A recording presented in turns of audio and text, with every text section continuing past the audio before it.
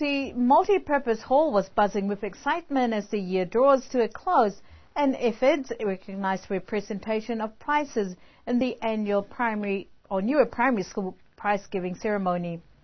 Formalities were led by the Year 6 students with Bible verses and song, followed by a sermon and prayer from the President of Ecclesia Cristiana Niue, Reverend Howard Jackson. This year's theme focuses on investing in education.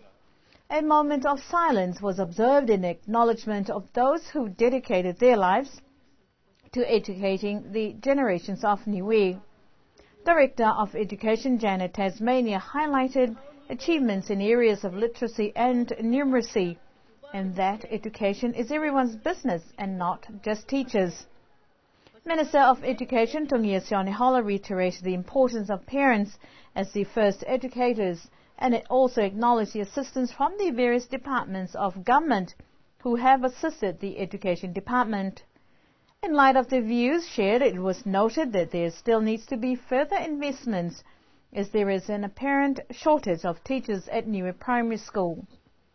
Yesterday, students were rewarded for their hard work throughout the year, but the top prize of ducks for this year went to Maravina Siohani.